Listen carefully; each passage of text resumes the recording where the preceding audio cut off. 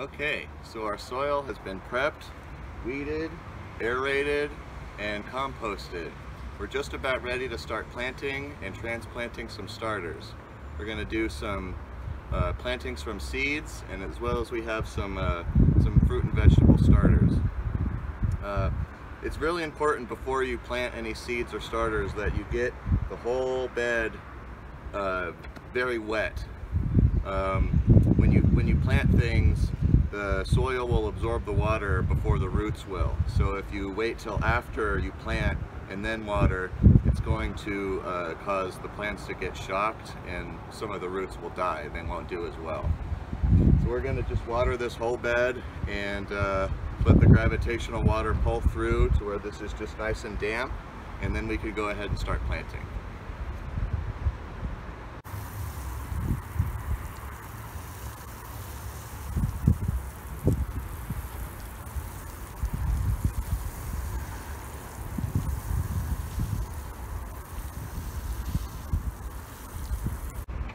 So we've just finished watering our raised bed, and it takes quite a while to actually get the raised bed filled with enough water for plant growth.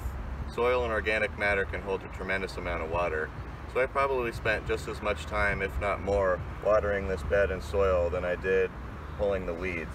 And a good way to check if the soil has enough moisture is if when you pick up a good handful of it and squeeze it, that moisture will start to ooze out of it, but it's not completely dripping wet or dry, and it'll also form kind of a nice clump and a ball. So our soil and raised bed has now been prepped and is ready to plant. I'd like to go over a little bit overview of the science behind what we did today.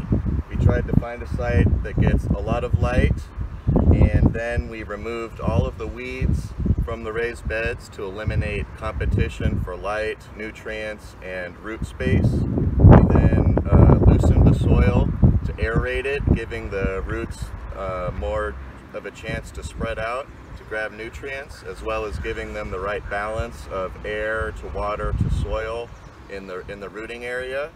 We also added compost and organic matter in the form of the chicken manure to slowly fertilize the soil and the plants, give them the nutrients that it needs for long-term growth. We then added water so that when we transplant and plant the seeds, they have the water they need to get started and established. If you do all those things in a raised bed, you're off to a good start on a garden.